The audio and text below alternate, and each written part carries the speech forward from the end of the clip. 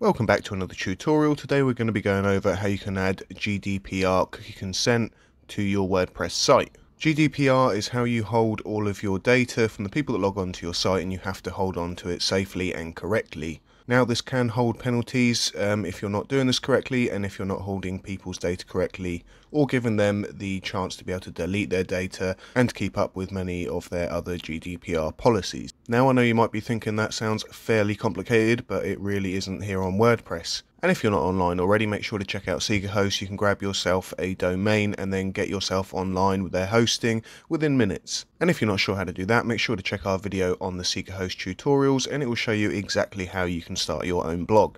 And now to actually add this onto your WordPress site and make sure that you're all covered. To do that, we're going to head on over to plugins and we're going to go to add new. Here in the search bar, I'm just going to search GDPR. And you're going to get quite a few options here. The one that I'm going to suggest is this one here, the GDPR cookie consent, cookie yes, with the purple logo.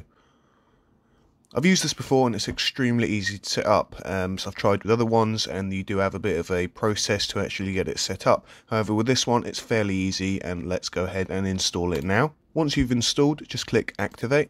Now if you look over on your left, you now have a GDPR cookie consent button. From here, you're going to be able to change the settings, cookie list category, the cookie scanner, policy generator, script blocker, and privacy overview.